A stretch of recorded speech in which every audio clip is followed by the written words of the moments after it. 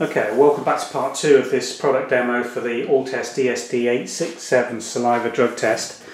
Now, the procedure for collecting the saliva sample is once you've got the sponge on the lid stick available and ready to test,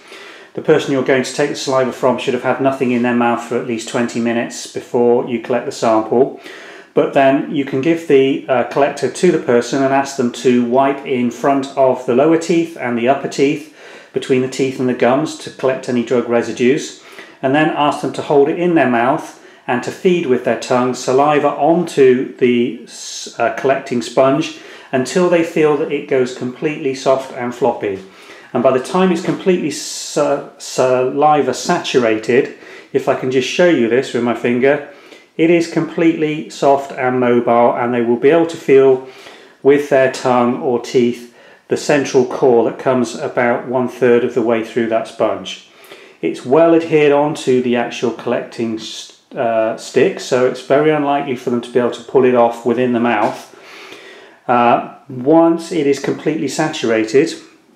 and you're ready to start the test, the procedure is very simple. It goes into the barrel, you push down and twist and lock the test together, and then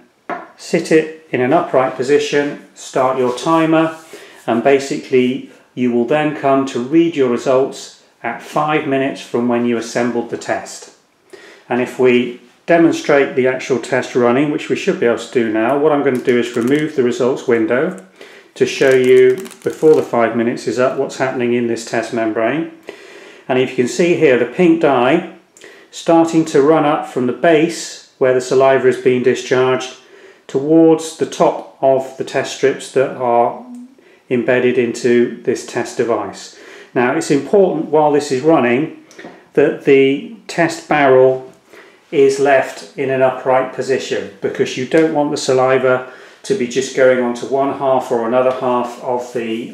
bottom of that barrel. You want it to feed onto all 6, in this case, of the membranes that are inserted into the peripheral element of this barrel.